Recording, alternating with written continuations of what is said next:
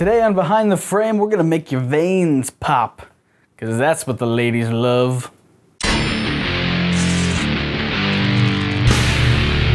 Welcome to Behind the Frame, where you can learn how to create cool props and effects from your favorite movies, shows, games, and more. I'm Scott, which means today we're doing another effect tutorial. We're gonna be making this little ditty right here, where I have an absurd amount of veins showing through my skin, and I know what you're thinking.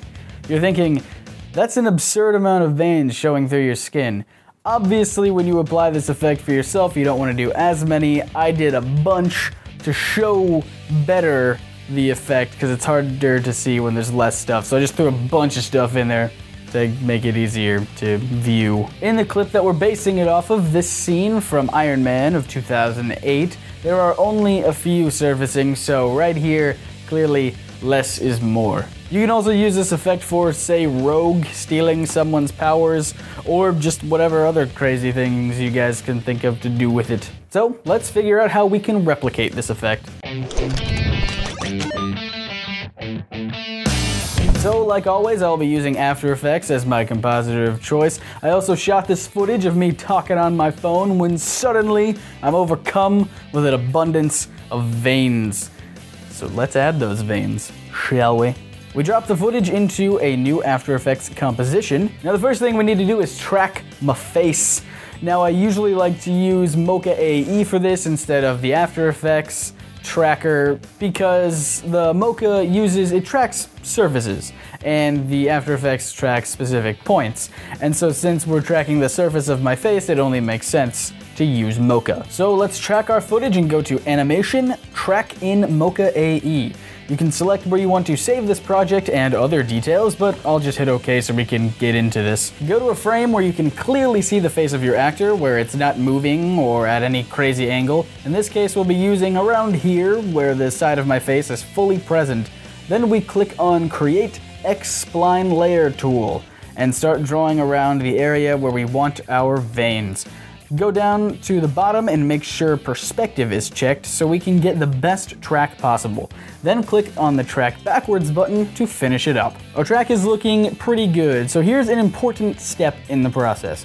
Go to the last frame of your footage and click on the button that says push the surface to the corners of the image. This is going to align the plane to our footage so that we can work with it properly. Then we click on Export Tracking Data, and we are going to copy the tracking data to the clipboard. Back in After Effects, we'll create a new black solid that we can paste our tracking data into. Just click on the layer and Command V on a Mac or Control V on Windows. Now, all that scrumptious tracking data is in our composition. Now, the reason I pasted into a random solid that we're not going to be using is because if we ever needed to copy that tracking data again, we don't have to go back into Mocha and copy that to a clipboard. We just have all that data in After Effects that we can copy if we need it again. Now on to the veins. I've done a Google search for images of veins and I found a couple good ones. I've included these in the project file so that you can have them for yourself. They are all black on a white background, which is great because all we need to do to get rid of that background is drag them into the composition and change the blending mode to multiply. You can do that with all three images or just one or two, depending on what you're going to be using for your effect. I'm going to be using multiple copies of each because, again, I'm going to create just a ton of these so that it's easier for you guys to see. But, you know, make sure that you're doing what's appropriate for your specific effect. It's important that you start arranging your veins how you want them to look on the last frame of your composition, because that is the frame that we aligned to the surface of our track in Mocha. Changing the size and opacity of each one gives it randomness. I also added a fast blur to the layers to make them less sharp. And here's a neat trick. You can apply a lot of blur to one of them and lower the opacity a lot, and it looks a lot deeper inside your face. This helps to add dimension to all these different layers that you're throwing in there. Still with me? We got a little while to go, so hang in there. I promise you, it looks cool.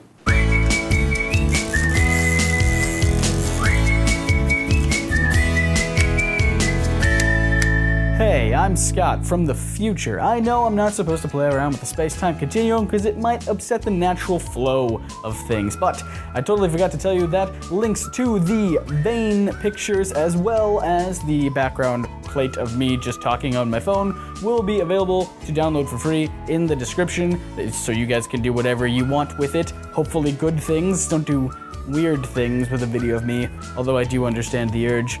But I would also like to say a nice thank you as well as plug a friend of NerdSync, Dylan, oh gosh, I don't know how to pronounce his last name, Girodo, should have asked, but I didn't. Anyway, you should check out his channel because he does awesome effects. And I'm not just saying that. The show he literally does is called Awesome Effects. And I think the last video he did, as of this post right now, he made the Batman Dark Knight Batarangs as well as Arkham City / Asylum Batarangs, which are really cool.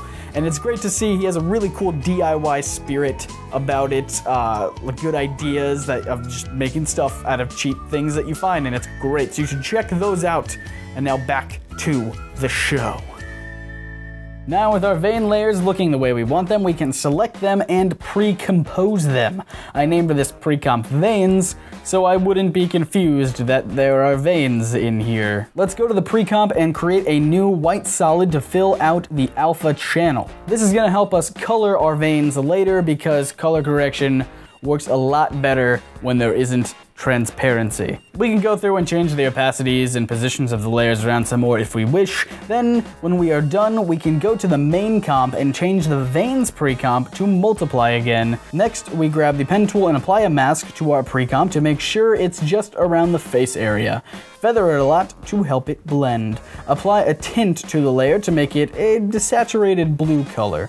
I also dropped the opacity to about 40%. And now is when our lovely corner pin data that we put in that black solid comes into play. Go to the first frame of your composition, copy that corner pin data, and paste it right into your veins pre-comp. Now the veins track nicely with my face. Not bad, but we need to animate it and make it look like it's actually popping out of my face and not just something I drew on myself because I was bored in class. So we create a keyframe for the mask path and mask expansion right at the point where we want it to be complete. Then we go back in our timeline and move the mask to create a smaller area and turn the mask expansion down to make it so you can't see the veins at all. Now comes the fun part. Duplicate the veins pre-comp by pressing Command D on a Mac or Control D on Windows. Drag CC Glass onto the new copy, making sure that it is above the corner pin data. Always make sure that any effects you apply are above the corner pin data. Also, the settings for your specific shot will be different because of the lighting, but for this shot, these are the settings that I used. Change softness to about 12 and height to -10. The negative will make it look like the vein areas are protruding. In the light menu, change height to 65 and direction to -85. The direction of the lighting depends solely on the lighting of your original shot. So in this shot, the light was coming in front of me and to the left, so we had to change the direction of the lighting to mimic that. We'll also lower the opacity of our original vein layer that does not have the glass effect. The very last thing we're gonna do is make the face go pale to show that whatever is doing this to me is sucking the life out of me. So create a new adjustment layer, apply a tint and drop the amount down to 25 or so, then apply a curves adjustment and position the whole layer below the veins but above the background layer. Go to the red channel of the curves adjustment and drop that down, then go to the blue channel and bring that up. Go to the place in the timeline where you want the paleness to take full effect and make keyframes on both the tint and curves. Go back in time and change the amount of the tint to 0 and hit reset on the curves adjustment. Now we want to make this paleness only apply to the face. So we take our pen tool and make a mask around the face and neck and feather it a bit. Keyframe the mask position to make sure that it follows the face throughout the entire clip. Lastly, we add our color grading, turn on the motion blur for the veins and the composition for good measure, and we end up with this. So that was a bit of an involved process, but I think we got a cool effect out of it. One that I think you could use for at least 2 things. So there you go. I hope you guys enjoyed this episode of Behind the Frame. If you have any suggestions for future effects that you'd like me to try out, please leave them in the comments below, because the hardest thing about doing these episodes is coming up with ideas to do effects and props about. So we really need your help on that, guys. This front. Personally, I'm having a hard time coming up with Halloween themed ideas, and we really want to do a Halloween like month of stuff.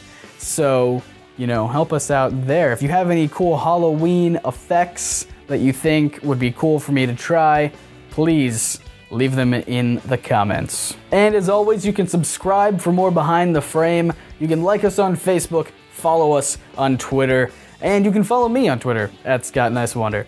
Join us next week when Josh shows you guys how to make a Green Lantern power battery that also doubles as a Halloween trick-or-treat candy bucket.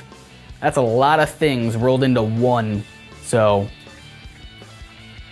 what else could you want? I don't know. See ya. Limber up for the show. Now is when that lovely tracking data. It's so lovely. It's the loveliest tracking data I ever did saw. I was doo-ba-doo. So-ba-da-ba-doo-ba-dum. Know what I'm saying?